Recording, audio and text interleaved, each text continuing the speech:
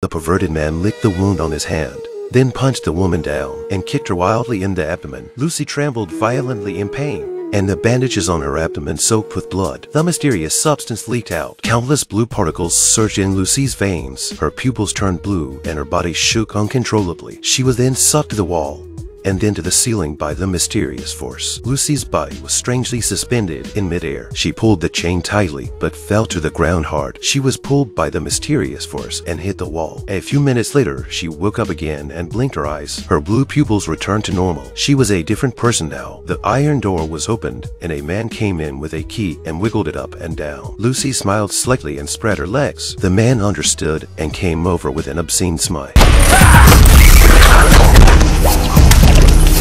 Lucy had a good fight and easily finished the man. "Take that pistol and walk out of the room,"